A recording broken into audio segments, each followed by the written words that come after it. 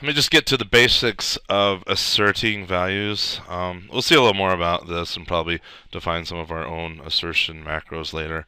But essentially, an assert, a lot of companies use it as a way to debug, which is great. That's what it's built for. But one of the things I love about asserts is they just take a boolean. If the boolean's true, nothing happens. If the boolean's false, then the program can crash or explode, or it depends on how you set up your assertions to go. Anyway, there's some built-in assertions with C++, just so I can demo them, and for doing these little assignments at the beginning, I'd like you to use this assertion, simply because, well, I'll tell you in a minute. I'm going to pound include C assert.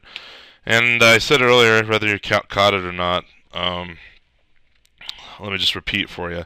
Asserts are macros. So if I say int I gets 5, and let's say j gets I times I, and then I'm going to assert that j is equal to, hopefully, 25.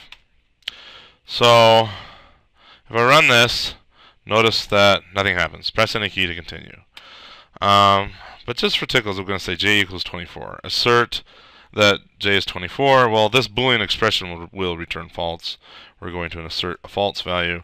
If we execute it again, we get some nice debugging information here. Let me get it up here so we can see it. So assertion failed. Look, it even gives us the expression. That's quite nice. And it says, in this file, cpp scratchpad.cpp, line 10, we had a failure. This failed for whatever reason. And we get something similar in this window here. So I can choose to abort, retry, or ignore. Generally, asserts will set up that you can ignore them. So hopefully the assert is not fatal. If it failed, then we can keep moving on. If it is fatal, then the program just needs to crash and close, and we need to address it and fix it. But if it's not a fatal assert, we can just ignore it and keep going.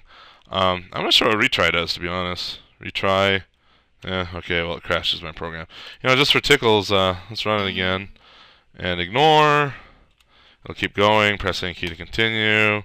Run it again. If I say abort, boom. Just for fun, let's prove that it actually aborted. I'm going to say continuing, and do an end line there. Run it. Problem. So abort.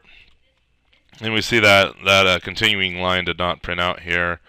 Run it again, and do ignore, and the continuing line. So really, I guess, however, the built-in C assert works. It just bombs the program. So we'll define our own asserts later that will give us some better options than that. But anyway, that's assert in a nutshell. It takes a Boolean expression, allows us to do some testing.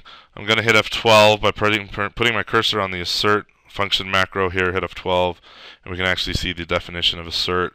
It takes an expression, it tests this is really sweet syntax actually. It tests the expression. So if the expression is false, or it moves on and does some stuff here. This is how it generates the debugging information. Pound expression, again, we saw in an earlier video. This is the stringizing operator. So this is how it was able to show us j equal 24 in the console. It stringized the expression. And then this is a macro that we can take advantage of with the preprocessor. It's underscore underscore file underscore underscore, and that gives us the file name of the actual file, and then line gives us the line number. Anyway, a whole bunch of stuff there. Nice thing about asserts, and we'll also do this with our asserts later in the course, we will have them compile out, because this is really, once we know that this is all fine and dandy and this expression will never break, it's gone through enough QA and enough testing that we're comfortable with this assertion. Well, we don't want to slow our program down by having assert sit there and every frame just assert, because in games, especially large games, you'll get a lot of these asserts with large teams, and that takes processing overhead. So we want them to compile out, meaning just disappear. So going back to the definition of assert, if I scroll up, look at this. If ndebug, meaning no debug, is set, then the assert's actually defined to essentially do nothing. Kind of cool. Kind of cool. So it compiles out, the compiler ignores it. It's like it never happened. One other nice thing about asserts is it's a way for me as a programmer to say, I guarantee this condition is true.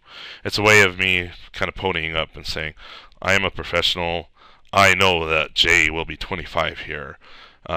Contrived small example, I know, but essentially you can see it visibly in the code. You can say J, me as a programmer, I can say it to you. J is 25. I don't have to see out what is J's value and then Alt-Tab and visually inspect it. It's a way via code to say this is true. And if it's not true, blow up so I can come back to it. Which is nice because we want bugs to show up and get right in our face. Whereas if I just did a cout or write it out to some log file or something, it wouldn't be so in my face. In fact, chances are I would miss it, or I could even ignore it. So anyway, that's the basic intro of asserts. I probably taught you about 80% of everything you need to know. Again, we'll see more as we go forth and build our game engines.